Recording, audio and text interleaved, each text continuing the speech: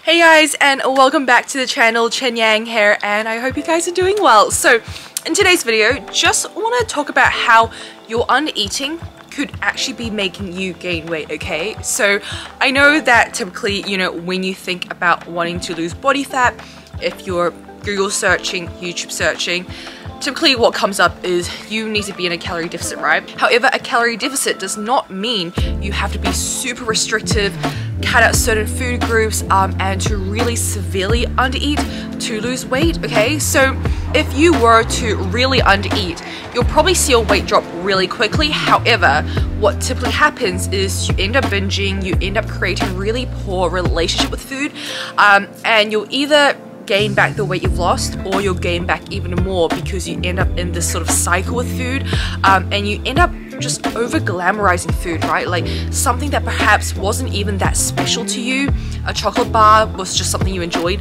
suddenly becomes this like treat that, once you have one, you can't stop yourself from eating more.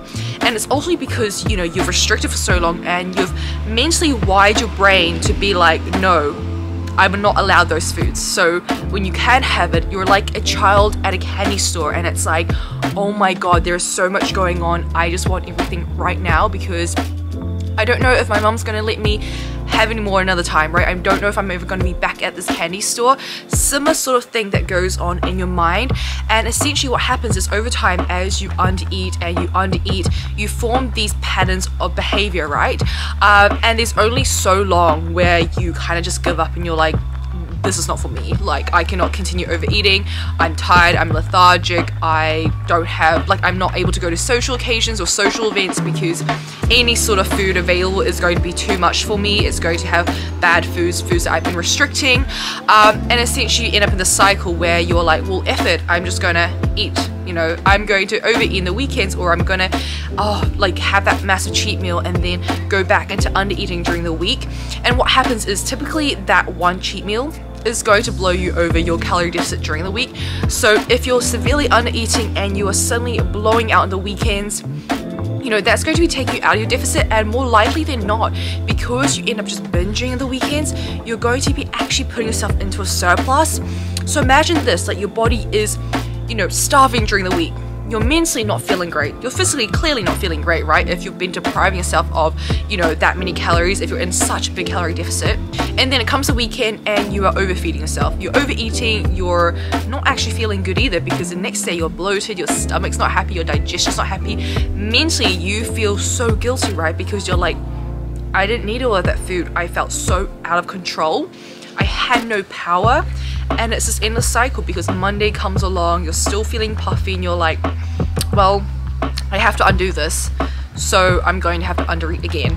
And then it just continues and continues, and ultimately because you have been undereating, that undereating has stimulated all of this. It's essentially caused all of this to happen. So what you need to remember is that if your goal is to lose body fat, please make sure that yes, you are in a calorie deficit firstly, because you're not going to lose body fat without it, but you're in a slight deficit where you're still able to function, okay? You're not restricting foods, okay? You can be in a calorie deficit and still have foods you love. Like, yes, you may be a bit more selective because if you don't have, an amazing amount of calories to play around with, you are not going to have the luxury of having, I don't know, a whole chocolate bar. You're not going to have the calories. If you fit a whole chocolate bar into your calorie deficit, you're probably going to be very hungry because it's very calorie dense. But that is not to say that you can't just have 10 grams or 20 grams of chocolate fit into your day, because that 10 to 20 grams may just be what keeps you sane. It may just be what you need to satisfy your sweet tooth and to keep you in that deficit so that you don't end up blowing out your deficit and eating a surplus in the weekends because you're like, let me eat a whole 5 tubs of ice cream because I was not able to have any during this week and I have been waiting 5 days for this, right? If you're able to say, grab yourself some Halo Top, it's low in calories if you're in a calorie deficit.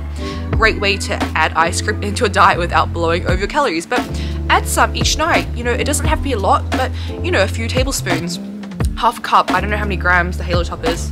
Yeah, don't ask me about that, but just like enough to keep you satisfied, to make you feel like, okay, cool, like I am still enjoying those foods that I know I really need mentally to stay sane, because we all have those foods, okay? And I know that for a lot of us, that's sweet foods. For me, it's sweet foods. Like, I need something sweet before bed. So regardless of whether I am dieting or not, I know that for me to stick to my calorie deficit, to see progress and not to end up, you know, binging or to form a really unhealthy relationship with food, I need to make sure that I satisfy those personal needs. And so I always make sure to have something sweet before bed. I fit it into my macros, okay? And now I'm not saying, you know, I'm having like a massive top of ice cream, cookies, because if I'm in a calorie deficit, that's not going to fit very well into my macros, and I'm going to be hungry if I, you know, prioritize all my calories towards a cookie that could be like, I don't know, 500 calories and it's going to last for like 1 second. But that is not to say that I can't have like 2 Oreos before bed that's going to, you know, give me that satisfaction I need without ruining my progress. So very, very important that you guys recognize that dieting or being in a calorie deficit does not mean restricting, okay? In fact, how you should see your dieting, you should see it in a way where you're asking yourself, you know, how much more food can I fit in to my macros? How much more of the foods that I love can I fit into my diet whilst being in a deficit? Like, that is so important, right? So rather than being like, what do I need to cut out? What do I need to avoid? Oh my god, I'm dieting, I have to now cut out chocolate, that is a bad food, I can't have crisps, I can't have ice cream. It's about actually how much chocolate could I kind of fit into my macros so that I'm satisfying my needs, but also just being logical and sensible, and obviously still trying to stay full in my deficit. And you know, that may be 10 grams, that may be a small, like, you know, fun size Lindt chocolate, whatever it is, that, you know, keeps you feeling sane. So that is the biggest tip that I have when you are starting your fitness journey or being in a deficit. Like, please don't see deficit equals restriction, because that is not the case. Dieting is hard sometimes, but you can make it a lot easier for yourself by removing that restrictive mindset, and ultimately that is going to get you losing body fat and keeping it off, which is key, because most of you can lose some body fat here and there, but you struggle to keep it off, and you struggle to do so while staying sane, enjoying your life, having a good relationship with food, and enjoying your social occasions and all of that. And you know what, that is so important. You know, your goal